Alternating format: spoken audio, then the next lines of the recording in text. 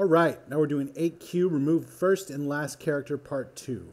This is by SteadyX, and 87% of the people like it. We're given a string containing a sequence of character sequences separated by commas. We're going to write a function which returns a new string containing the same character sequences except the first and last ones, but this time separated by spaces. If the input string is empty or the removal of the first and last items would cause the resulting string to be empty, return an empty value represented as a generic value null in the examples below. Okay, so if it's anything like this where it doesn't even have, where it only has the first and last, or not even that, it's going to be null. All right, cool. So on this one, we're going to use split. Okay, so the split method divides a string into an ordered list of substrings, puts these substrings into an array, and returns the array.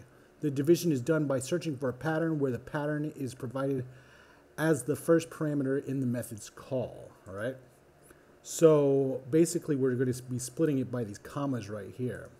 And anyway, there's no example, but you see how this is split by spaces here. It would be splitting by these spaces. Well, we're going to do it by the commas, so I'll show you what I'm talking about. First, we're going to say array equals r dot split. What am I doing? R dot split, and we're going to split it by the commas, right? So now we're going to take off the first and the last one. And to do that, we're going to use this array.prototype.slice. And the slice method returns a shallow copy of a portion of an array into a new array object selected from start to end, in not included, where start and end represent the index of the items in that array.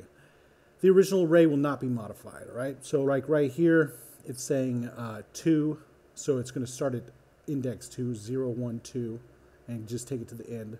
This one's saying to start at 2, end at 4. So 0, 1, 2, 3, 4. So it's going to stop. It's not going to do this one. It's not going to do 4. It's going to do only 3. Excuse me, only 2 and 3. Anyway, I'll show you what we're going to do. So on that, we're going to say dot slice, and we're going to start at 1, and we're going to end it at -1. All right? That way it takes off the last one. All right, after that, we need to join them back together, and we're supposed to join them by spaces right here. So we're going to join, dot join. All right, and dot join right here is the method that creates and returns a new string by concatenating all the elements in an array or an array-like object separated by commas or a specified separator string. If the array has only one item, then that item will be returned without using a separator. All right, so let's just act like this is a space. Let's make it a space. And look, it returns spaces right there. So that's what we're going to do here. Join space, right?